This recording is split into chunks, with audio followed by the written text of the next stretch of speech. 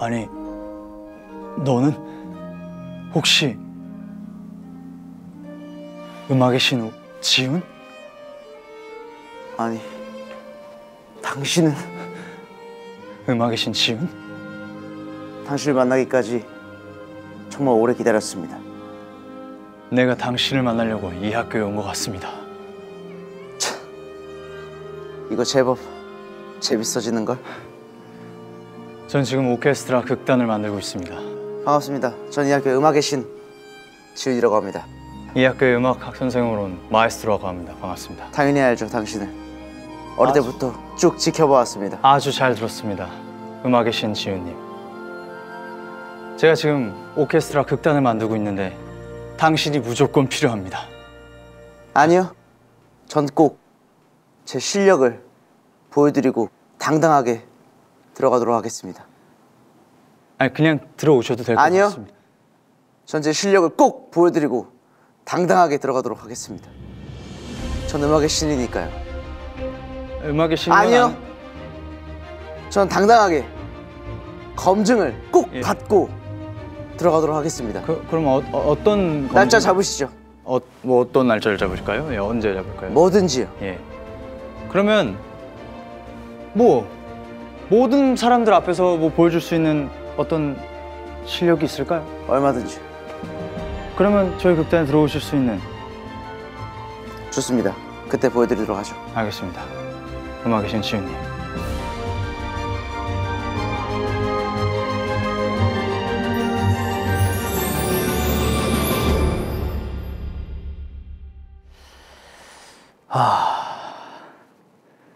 과연 어떤 친구들이 오게 될까? 재능 있는 친구들이 많이 와줘야 될 텐데 부디 많이 와줘야 될 거예요. 내 극단이 성공할 수 있으려면 말이에요. 초조하구만.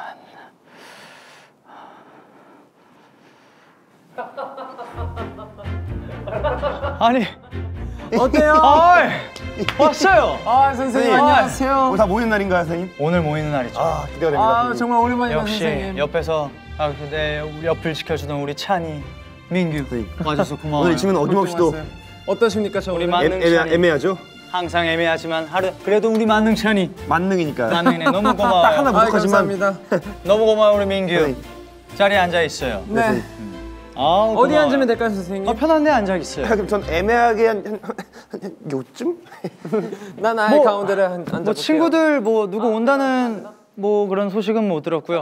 못 들었습니다. 일단은 저희가 만났던 친구들이 다 올지 안 올지 모르겠지만 충분히 잘 얘기하지 않았나 싶습니다. 다 올 수 있었으면 좋겠네요. 에스트롬마. 우리 마에스트로의 선생님은 마음을 다 느꼈을 거라고 생각합니다. 많이 초조합니다, 솔직히 말해서. 마에스트로 선생님은 마음을 다 많이 초조하지만 제가 저희 진심을 담아서 말했기 때문에 많이 오지 않을까라는 기대를 하고 있습니다. 시간 남는 노래 한번 해주세요. 네? 노래 한번 해주세요. 시간 남는데. 아니, 이 친구들은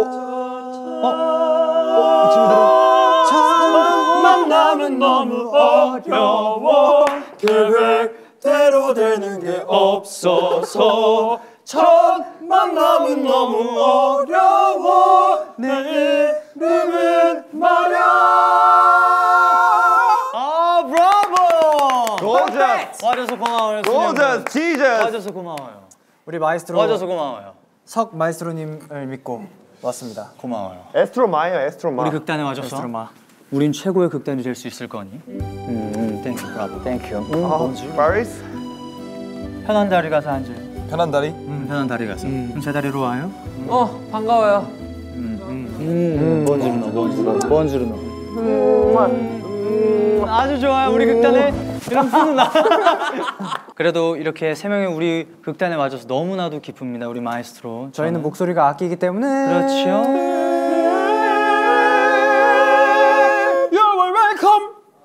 웰컴. 얼른 이제 다른 학생들이 와야 돼요, 빨리. 박재할 씨, 박재할 씨. 우리 박재할 씨는 원우군. 자, Burn it on a fire. We are rock it, rock it. We are rock it. 64비트. 아 와줘서 너무 고마워요. 너무 고마워요. 너무 뭐하냐? 우리 캡사이신 정한군 너무 고마워요. 캡사이신. 먹고 있는 건가요? 그래도 자리가 있나요, 선생님? 그럼요. 편한 자리 가서 앉아요. 지지.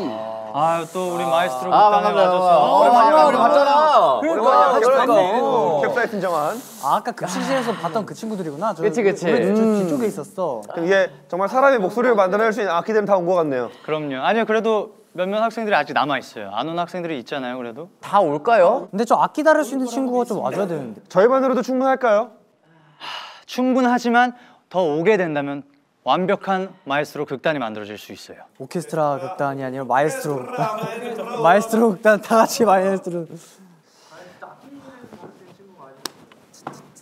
마에스트로의 지위에 맞춰 마에스트로의 지위에 맞춰 마에스트로의 지위에 맞춰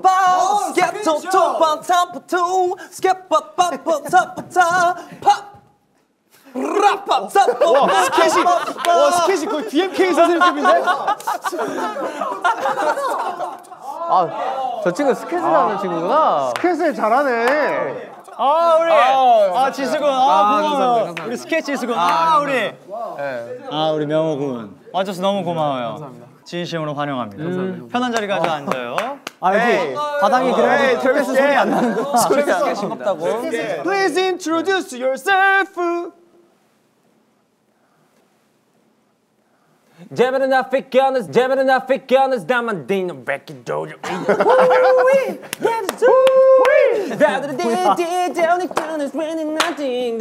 좋아요. 좀 더. 여기 맞춰서 화음까지 얹어줘요. 화음까지. 화음 얹어줘요. 박자. 캡사이신. 저 누구예요? 박수.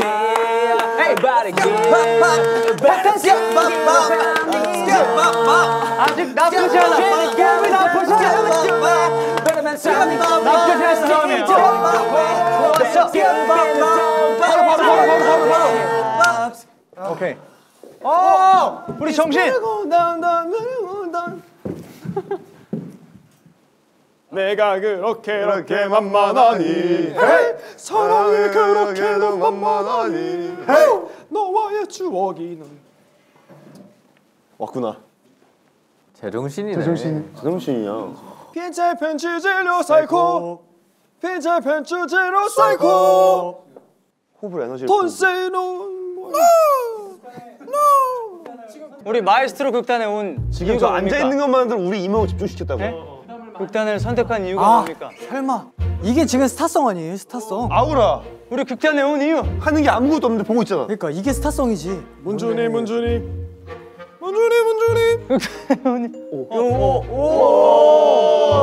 쟤는 로봇이야? 저 밥 먹었니? 밥 먹었니? 밥 먹었니? 그래 어렵지? 많이 어렵지? 진짜 어려워. 벨리넷으로 좀 고생이 많아. 좀 어렵긴 하다. 밀크티 먹었니? 아무튼 우리 제정신군 우리 마에스트로 극단 가셔서 너무 고마워요. 환영해. 아니 이제 한 명만 환영해요. 오면 꽉 차요 저희. 뭐라고요? 한 명만 오면 꽉 차는 것 같은데 자리가? 우리 최고의 음악의 신 지훈 군이 하지 않았어요? 지훈 군이? 그 음악의 신 지훈 군 알아요 혹시 여러분? 그 전설로만 들리던. 맞아요. 근데 그 친구가 여기 들어올까요? 한 번도 본 적이 없는데? 우리 학교 엘리트. 아니 그 친구 나 한 번도 본 적이 그 친구 그 뭐야 프로듀서를 지망하잖아요. 프로듀서를. 프로듀스가 아니라요. 프로듀스 101 나가려고 준비하는 건가요? 프로듀서를 지금 굉장히 지금 활동 중이라고 들었는데. 제가 아까 그 친구를 이곳에서 만났었거든요. 아 그래? 만났는데 연주를 하고 있어서 가지고 극단에 어떤 악기를 연주하고 있었어요? 바이올린을 연주하고 있어요. 극단 제안을 했는데 너무 당연하게 오고 싶다고. 마에스트로 선생님을 너무 당연하게. 네, 너무 들어오고 싶다고 거짓말하지 와서 마세요. 본인의 실력을 보여주고 싶다라고 하더라고요. 그래서 이따 와서 아마 지훈 군이 오게 된다면 올지 모르겠지만 오게 된다면 이따가 와서 지훈 군의 실력을 보여줄 것 같습니다.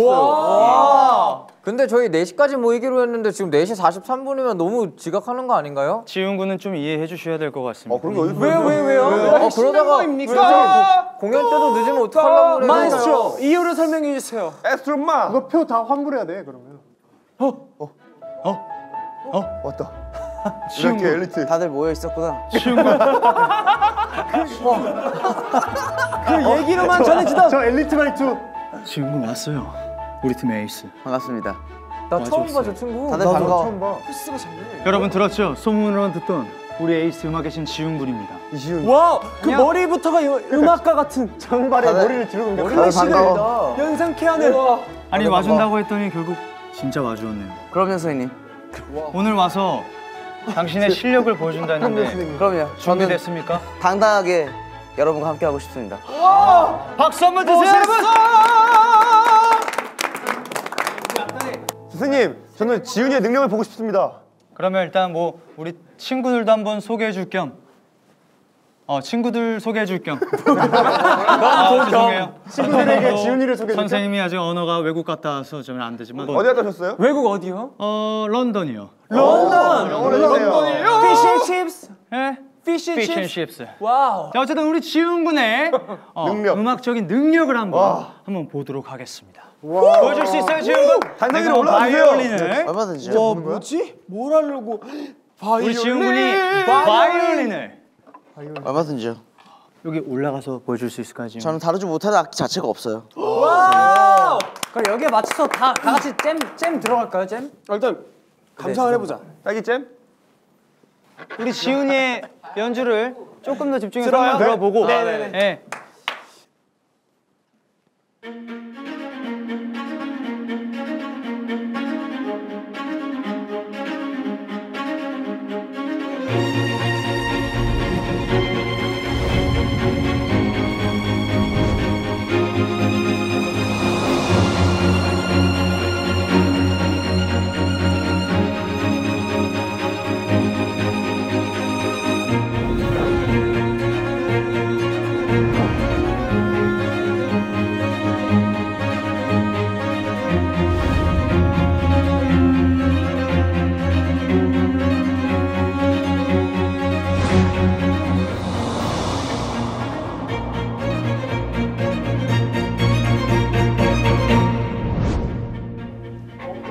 지훈군, 내 지에 맞춰서 연주해 줄 수 있어요?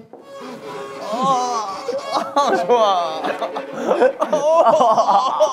이 마음을 이렇게 하야 되는. 여기 스케일 여기 들어가야 돼 스케일. 스케일 여기 앞으로 가, 저기로. 나가.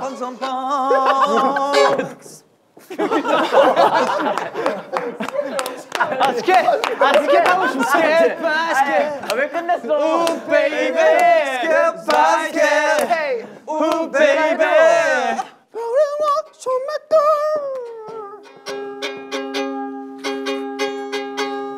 지훈군 잠깐 자리를 조금만 내려와서 무대를 넘겨주세요. 스케일 바이 스케일. Let's go. 클랩. 스케파.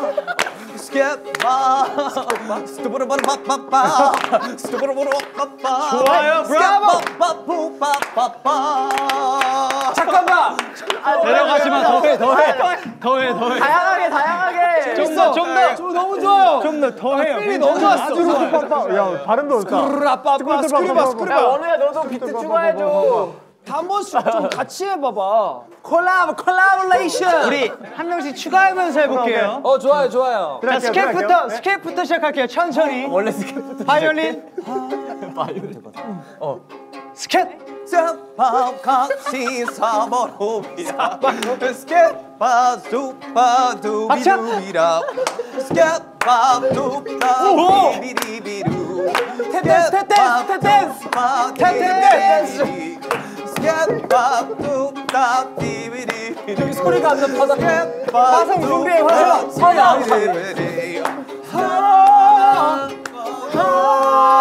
잘생김 준비, 잘생김. 그거 아니야. 둘이 해야 되는데. 캡사신.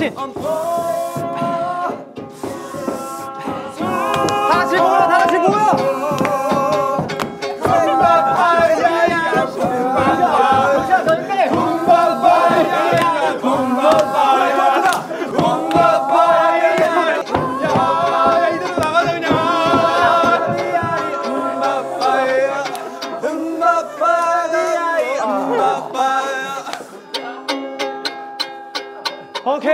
오케이. 브라보, 브라보. 브라보, 브라보. 야 지훈아 너 이거 괜찮아? 이거 장비 어떡해? 감동적이었어요 너무. 와우. 야 이 정도면 충분한 것 같은데요? 우리가 이런 걸 할 수 있는 사람들이었고. 브라보, 브라보. 와. 우리 지훈 군에게 박수 한번 다시 한번 부탁드립니다. 아 줄이 끊어졌어요. 역시 음악만이 우리의 인생이지. 정말 지훈 그냥 군도 어쨌든 자리에 앉아주시고. 뭔가 약간 누가 들어온 것 같은 느낌? 약간 어떤 김배현 씨다. 마 선생 내려가게. 경배현 씨. 경호원? 경배현 씨 아니세요? 지금 수업 시간인데. 참 저런 거 못해. 지휘봉을 참 저런 거. 참 못해. 지금 수업 시간이에요. 저런 거 더 못해. 오랜만에 컴백이구나. 경배현 씨. 아저씨. 아니 조슈아 스케보드 온 거 아니야? 경배현 씨도 극단에 들어오시는 겁니까? 나 이 학교의 이사장이야. 아? 예? 이사장님이요? 그럼 이사장인데 경비원이 척을 하셨던 건가요? 아 오늘 이사하세요? 구린내. 구린내. 이사장님이시라고요? 너희를 다 지켜보면서 이런 내용의 드라마 어디서 나 봤어? 그거 들었어. 우리 학교 이사장님이 애들이 할 수 있는 걸 다 할 수 있대. 이사장님. 지훈이 가능하세요? 연주 가능하니? 또요? 바이올린 또 쳐줘야 되잖아. 스케줄 여기다 하면 돼. 스캣. 갈게 지훈아. 이사장님. 컴백. 이사장님 컴백 스테이지. 한번 보여줘 뭔지.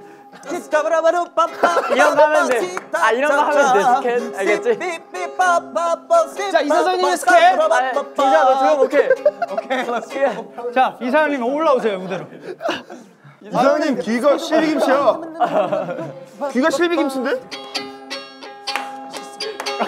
오래 기다렸어. 이런 것도 해야 돼. 5, 6, 7, 8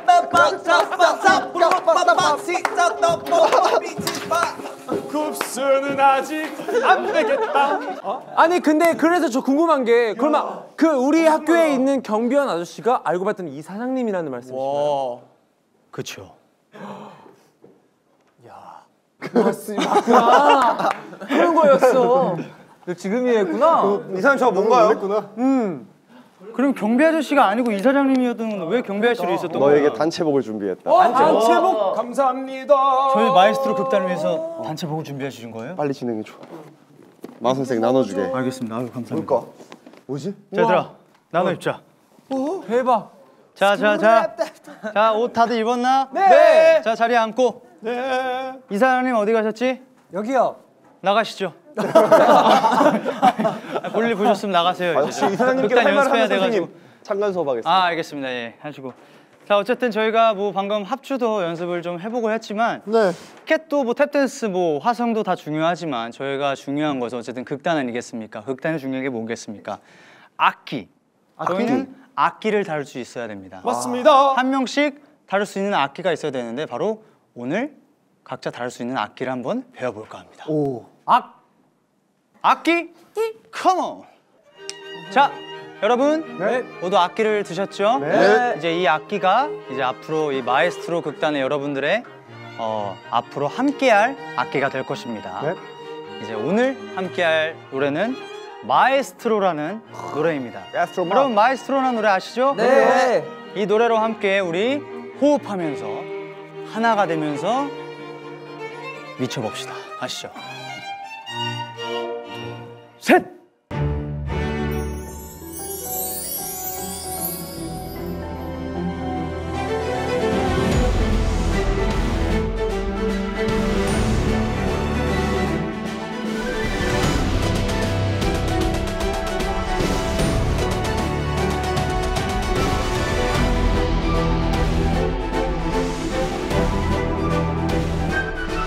음악의 신의 학교에 마에스트로의 등장이라